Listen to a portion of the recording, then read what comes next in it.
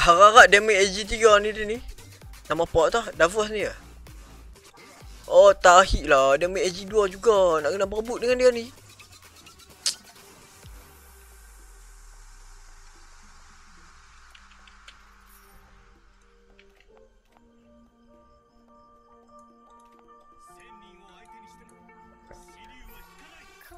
Davos ni, aku nak kena berebut win streak dengan dia.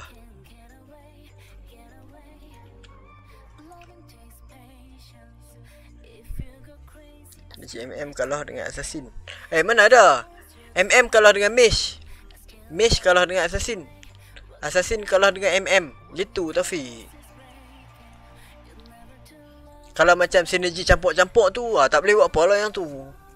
Contohnya macam MM wrestler kan. MM wrestler rasanya boleh je kalahkan apa tu? Aku ambil apa tadi ni? Okey. Tak payah ini. Kalau MM wrestler boleh je nak kalahkan Mage.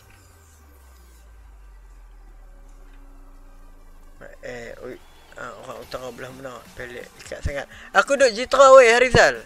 Jitra Kedah London.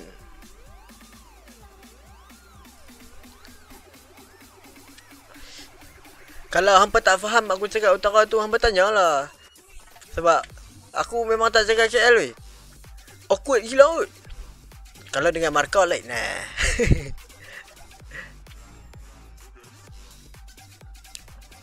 Apa dia ni?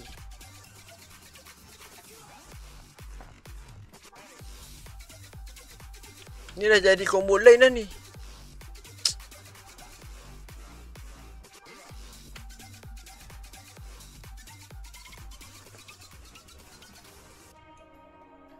Wrestler 3 ke full nak combo dengan MM. Wrestler main 3 je. Dia pakai macam ni. Pakai full MM kan. Buat full MM. Lepas tu wrestler letak Carmilla di road dengan robot. Robot tu Johid.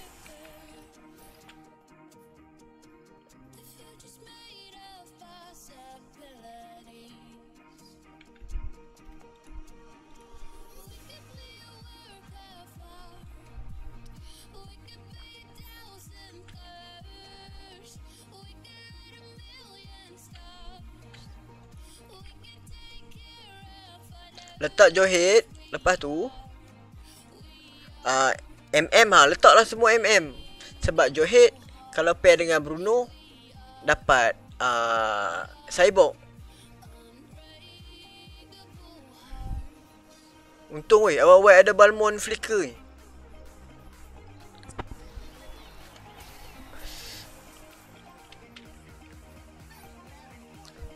Ini juga untuk Jitra duduk perlih. Mau ada koroi lebih ulok-ulok main sikit nak combo. Aku mana minum koroi. Aku olah sembayang lah. Tak mabuk-mabuk.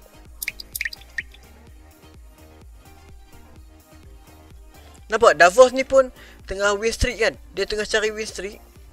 So nanti kami akan gaduh dua lah.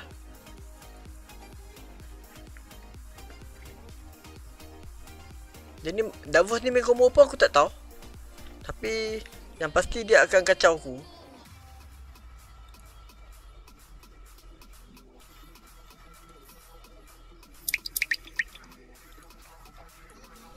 So aku kena cari win streak juga. Sebab aku rasa aku akan lawan dengan dia ni. Davos level 5, dia main assassin. So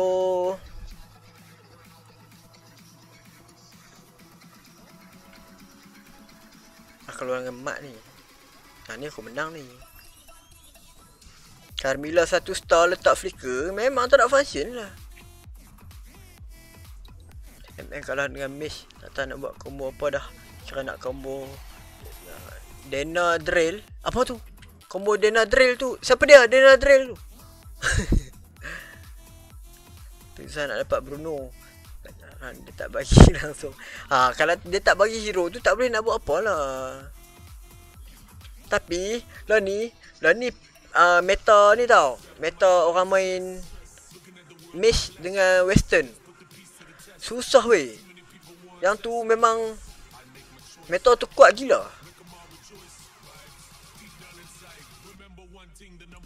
Tapi itulah, nak kalahkan meta tu, aku pernah try pakai full assassin. Full assassin bagi Lancelot 3 star. Tak pun assassin yang skill dia AOE tau, yang boleh elak skill. Macam dengan Link, Link dia boleh elak skill. Maksud aku time dia pusing-pusing tu, jadi ubat nyamuk Fuma Killer.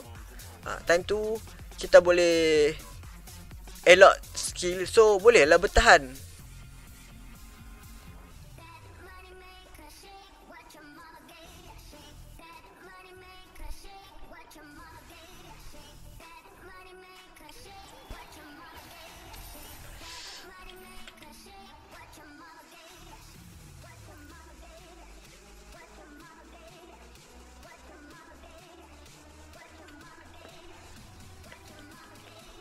Buat batuk lah Denadril.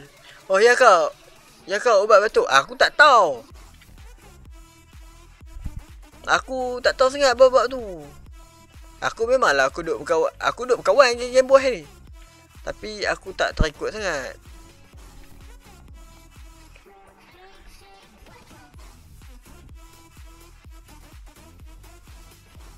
Oh, aku lawan dengan dia.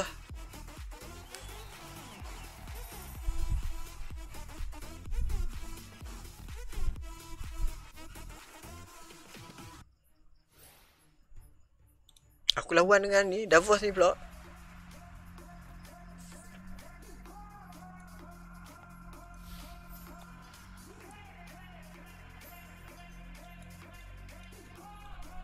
Macam mana nak buat ni?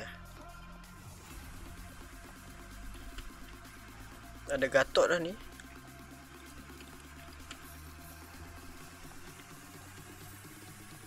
Ada Yuzong pula.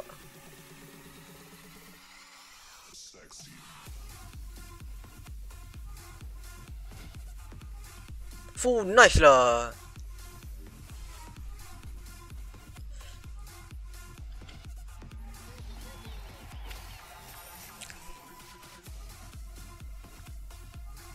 Tengok Davos ni kalah ke menang? Davos kalah. So aku sahaja yang masih mengekalkan win streak. Sebab apa tak kena PKPD ke? Tak kena lah Jitra. Kalau start pun tak kena PKPD rasanya.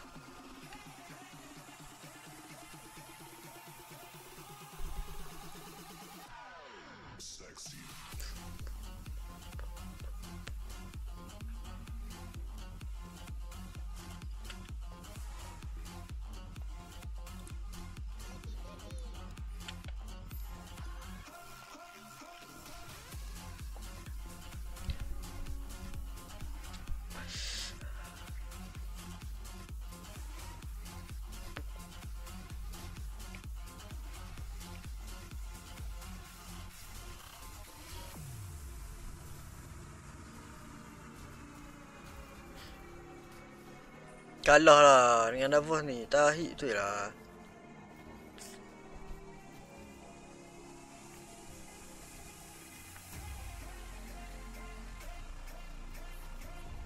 Oh, menang. Okay. Flicker boh kat Argus. Biar dia tu dah. Tak boleh saja nak kacau. Dah. Letak sini. At least yang ni boleh kacau. Yang ni ada damage tau. Argus boleh tank. Tapi yang ni ada damage. Aku sebenarnya aku tak mau pun main ni Guardian ni. Sementara je.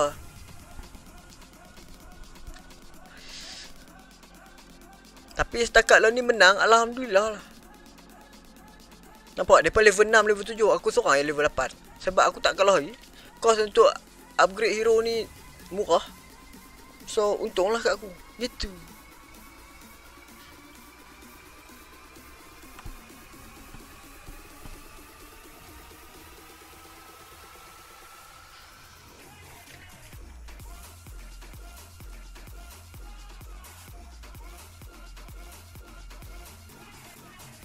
Okay, kalah dah. Hai. Tak boleh perfect win lagi. Kecewa aku macam ni. Hello Darus.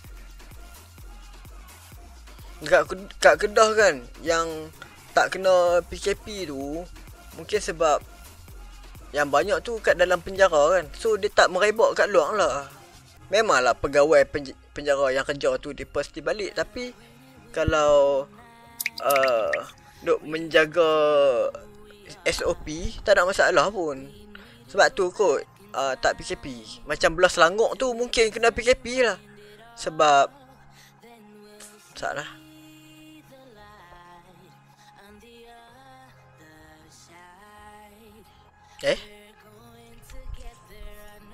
Lah ni senang. Letak macam ni senang. Tak payah pening-pening lah. Pasal ni hero tier 1. Haram tak ada pun.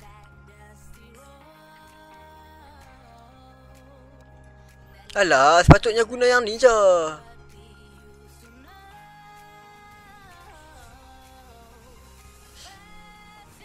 Nampak tu dia pusing. Tak ada orang boleh kacau dah. Memang sedap lah. Tapi masalah dia main weapon master 6 ni. Lifesteal susah.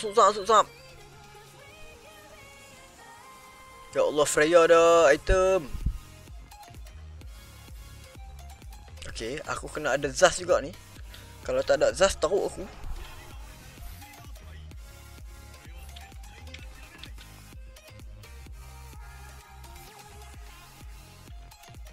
So macam mana pun aku akan cari Zhask juga.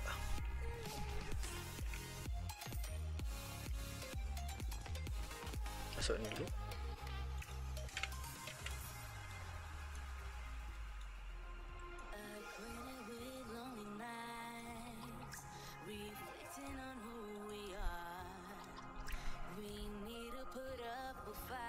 Tapi kalau flicker letak kat Argo selalu ni pun okey kat ni. Untuk late game kan, Argo boleh tank.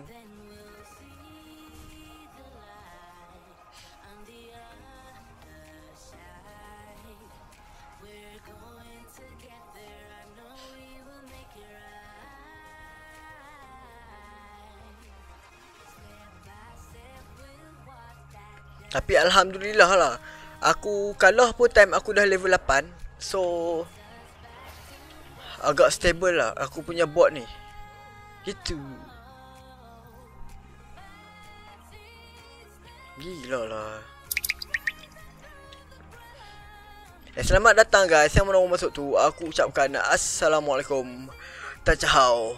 Yepedir Pukevanakum. Selamat datang semua. Welcome to the stream. Terima kasih kerana sudi singgah kat stream aku. Walaupun gameplay tak seberapa. Terima kasih banyak aku ucapkan. Yuzong 2 star, saya cacat lah daripada 2. Yuzong tak kuat pun sebenarnya. Serius. Yuzong 2 star, dia tak boleh nak carry game. Dia kena Zhask juga carry game. Untuk shapeshifter ni. Kalau Yuzong pair dengan Selena, susah lah nak menang. Serius lah. Ni based on my own experience. Ni dah ada ni. Aku tengah tunggu Zhask je ni.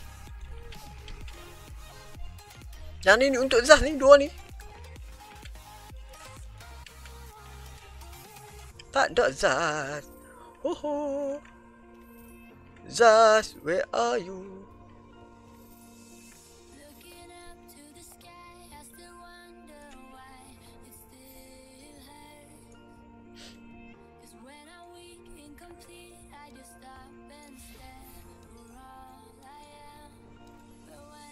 Aku kena up level 9.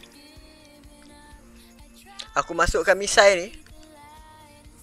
Sebab Zhask aku still tak kuat lagi. Tak cukup attack speed.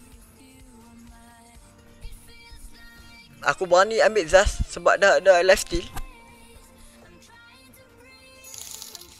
Comel je Zhask attack. Sedut.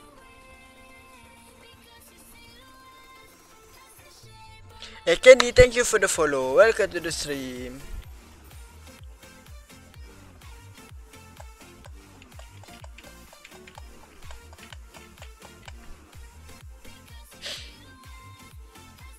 Nak up level tak? Yalah. Masuk misai. So Zhask aku ada attack speed. Memang kuat lah. Gitu. letak je lah sini. Eme Raihan, thank you for the follow. Terima kasih. Yang ni dengan western pun memang boleh makan lah. Sebab Zhask kan, dia sedut tanpa kira miss. Dia kerja sedut je. Nampak Kufra 3 star dia kena sedut macam tu je. Sedut. Aduh. Sedut.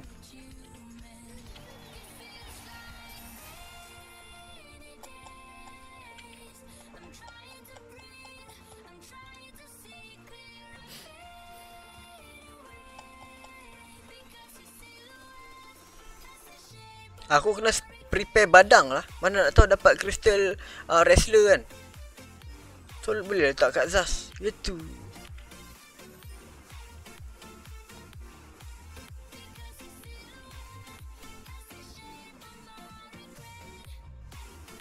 Oh okay. Aku boleh jual Argus. Kan. Letak ni. Yang ni badang. Yang ni Argus. Okay. Really nice.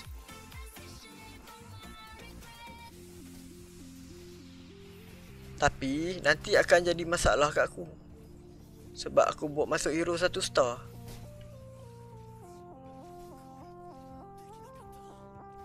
Tak apalah. Kita utamakan sinergi kan. Dari kita up sinergi dulu. Biar banyak sinergi.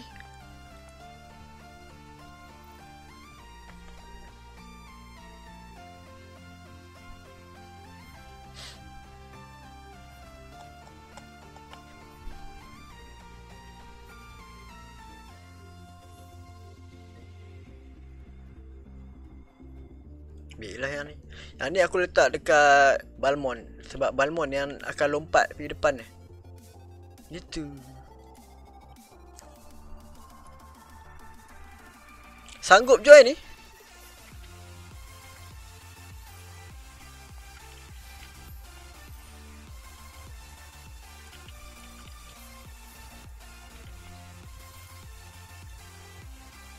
So Balmond kalau dia nak pergi mati tu dia punya pasal Aku dah letak ni. So memang kerja dia pergi mati je.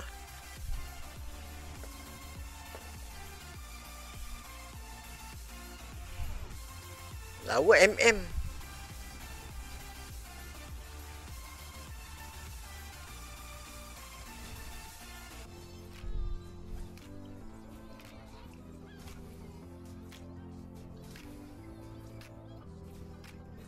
Yuhu.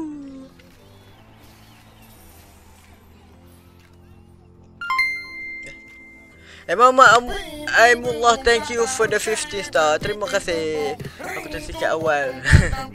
Nombor 8. Alah nak buat macam mana? Tak ada tu orang kata tak ada rezeki. Tadi badan aku ni tumbuk. Tak ada orang stun langsung. Tahi betul ya. Terima kasih weh. Thank you for the 15 star lah. Terima kasih banyak. Gagah bagi Yuzong 2 star sedap. Itulah ni Yuzong aku dah 2 star. Yuzong ni dia kira semi tank je sebenarnya. Memanglah dia damage dealer tapi dia bukan fully damage dealer pun. Apa lembu dia kuat sangat ni? Oh, okey.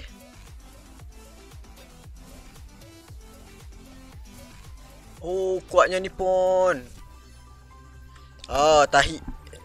Ini punca kekalahan. Ini boleh menyebabkan pergaduhan antara blok.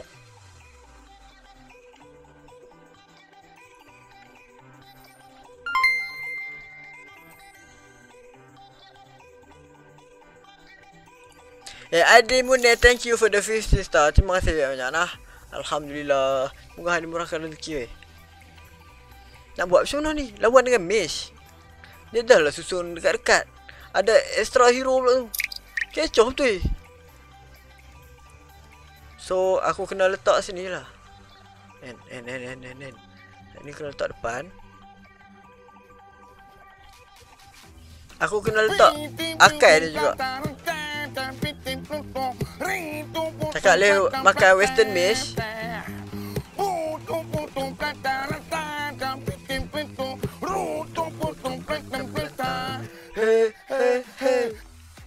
boleh. Everything is aturable.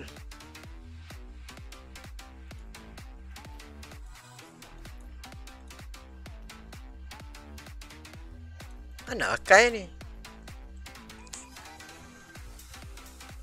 Harap bersabar.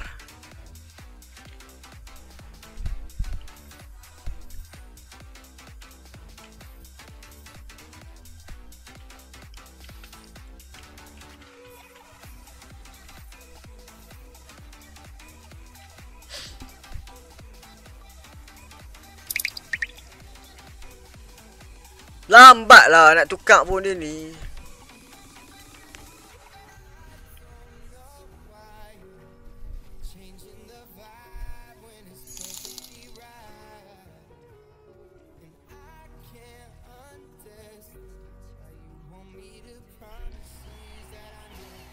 Oh, botol masih hidup. Aduh. Dia ubah lah ni. Dia ubah kedudukan lah ni. Hai.